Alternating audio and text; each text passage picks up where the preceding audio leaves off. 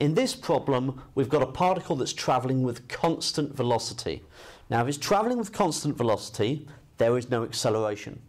Newton's first law then says that there is zero resultant force. And so, we can use that fact to find the values of A and B. So, what I'm going to do is I'm going to write this down and look at it by resolving the forces horizontally and vertically. Okay. Now I'm going to take the horizontal direction as positive, and that's identified by me writing this. I'm resolving where that direction is positive. Okay. And I've got 4a plus 1 working in the positive direction.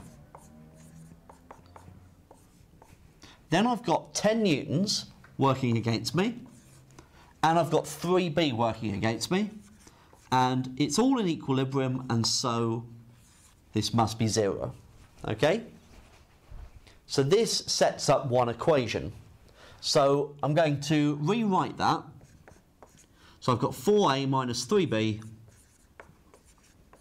I've got the 1, take away 10, so minus 9, add the 9 to both sides. And so I've got 4a minus 3b is 9, and that can be equation number 1. So hopefully you can see where this is going. This is going straight to simultaneous equations.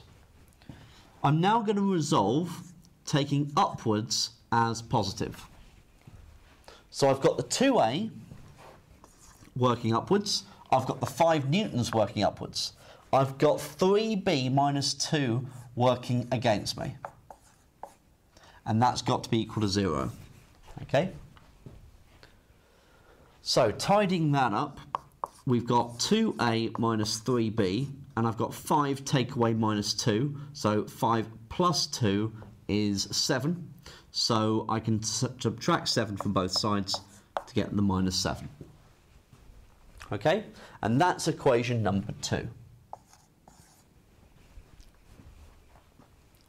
Now, at this point, you should be able to type these directly into your calculator, okay, using the simultaneous equation solver. I'm going to go through this algebraically, just to kind of get the old blood pumping with simultaneous equations. Okay, so what I'm going to do is I'm going to do equation 1 take away equation 2.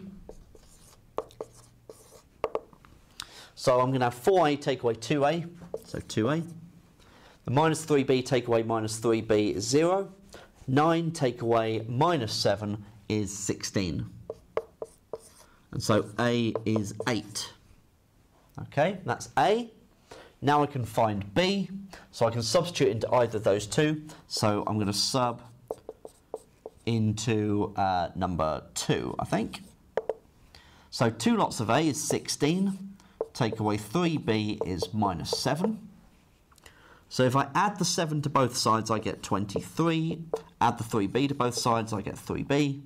Divide both sides by 3.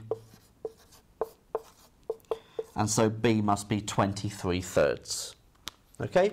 And so that is how I can find a and b, resolving in the positive horizontal direction and the positive vertical direction, and setting up two simultaneous equations to find those constants.